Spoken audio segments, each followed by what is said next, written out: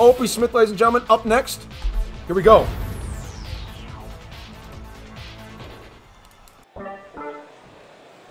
Something I've done time after time, every time I've walked out here and looked all of you people in your hopeful eyes. I've always sat here and talked about the past. Opie Smith is a man of the past. He's always dwelling in it. Well, fuck that shit. I'm in here to discuss the future of the ABWF because the future is now. And I don't like where the future's going. Jay, I'm your tag team partner. It's not that I want to be by your side, it's that I need to be by your side. Because if I'm not, then what do those tag team titles represent? Does it represent you and your run? Me and my run? Does it represent both of our runs together, the combined effort? I think it's option C. I think it's supposed to be about the both of us. And listen, I'm not going to talk about your Universal World Championship run. That's a different story for another day. That's for other bitches to complain about. The future right now, it's not looking like something that these people deserve. Especially with alter ego. God damn. God fucking damn.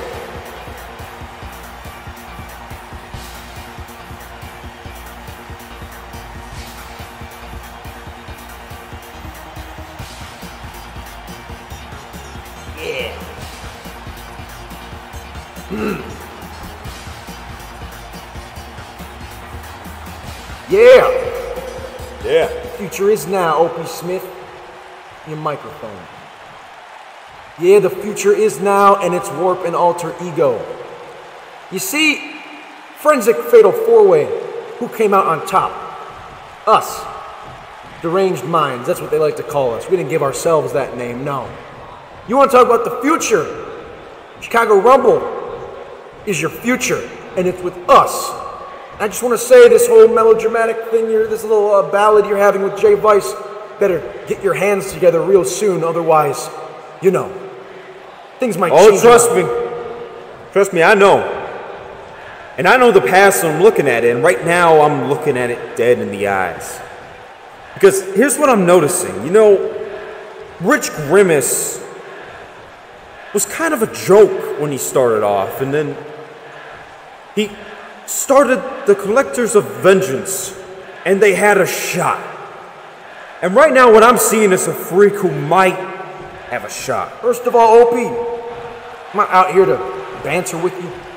I'm not out here to disrespect you. I'm out here to tell you better fix your problems, because I don't give a damn about them, and neither does Alter Ego in the back. I came out here because I wanted to confront you.